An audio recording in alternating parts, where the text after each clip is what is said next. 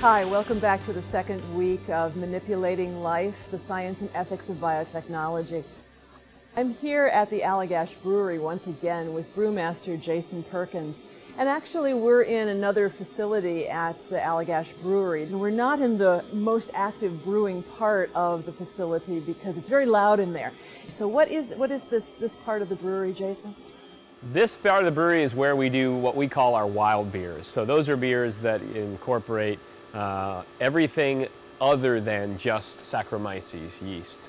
So over here in this facility we're using some wild yeast strains, some Brettanomyces strains, Lactobacillus, Pediococcus, which are both lactic acid bacteria. So a much wider range of those kind of microbes than are used in our main brewery and 99.9% of breweries in the world.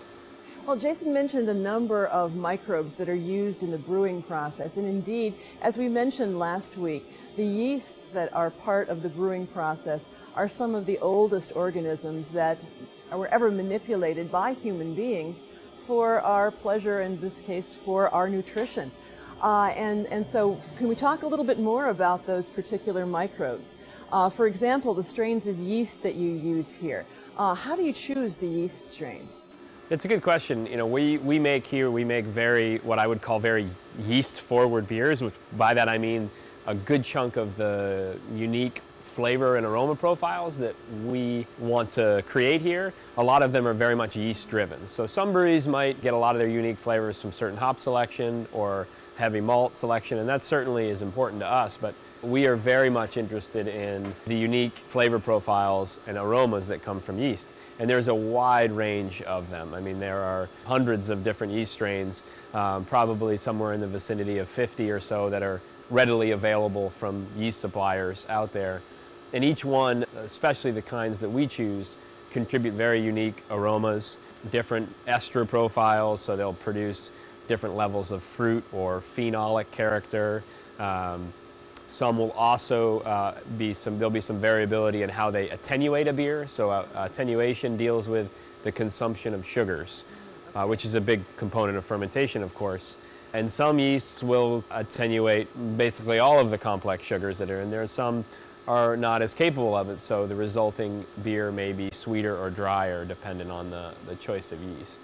So the different yeast strains will consume different kinds of carbohydrates in the food basically that you give them. Exactly. And produce different products that have different flavor profiles or aroma profiles or both. Is this correct? Very much so, yes. Yep. In terms of what we're doing in the course, this is very, very interesting because what we're going to talk about this week in the lectures is all about gene expression, particularly in microbes.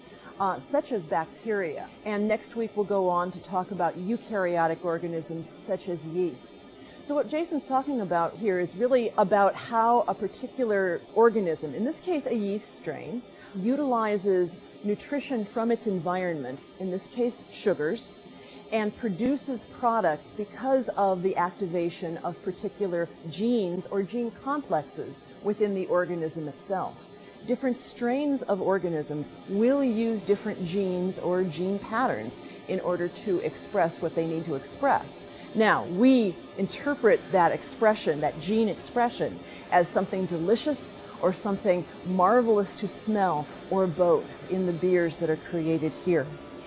So you definitely select then the yeasts for these particular notes of aroma or flavor or both. Correct, yes. What happens if a yeast strain somehow changes its profile? Perhaps there's a mutation in the process and something goes wrong. How do you detect that?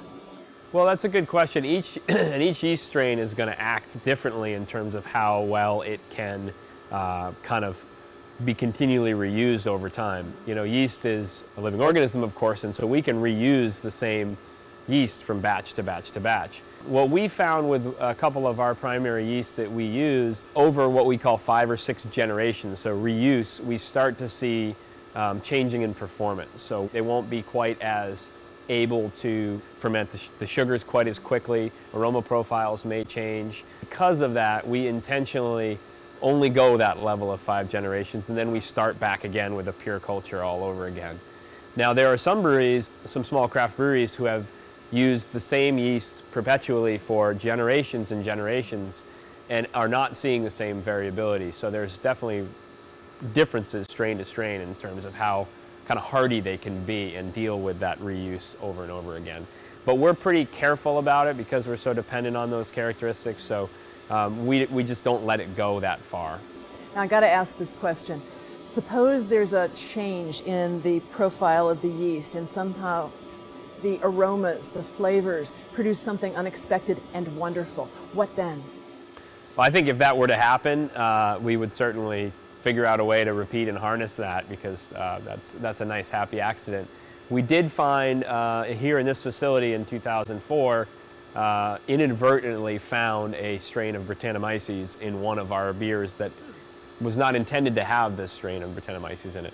And the character was phenomenal, and now we have that culture isolated and we reuse it in several of our beers at this point in time. Oh, wonderful. So new beers can be born from accidents in the brewery that go back to what these organisms are eating and what they are producing in terms of their gene expression. Sure.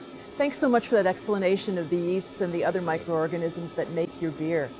We're going to step away from the Allagash Brewery for a couple of weeks during the course now, but we will be back in a couple of weeks when I hope you will show us a really unique process that Allagash has perfected for making unusual beers. What will that be? Yeah, we have a pretty unique project here we've been doing since 2007 we call the Cool Ship Project, where we're making beer in a very old way, a very traditional way that most breweries no longer utilize anymore, and I think it'll be pretty exciting. It will be exciting, so we'll come back before week 6 and visit the Cool Ship at Allagash.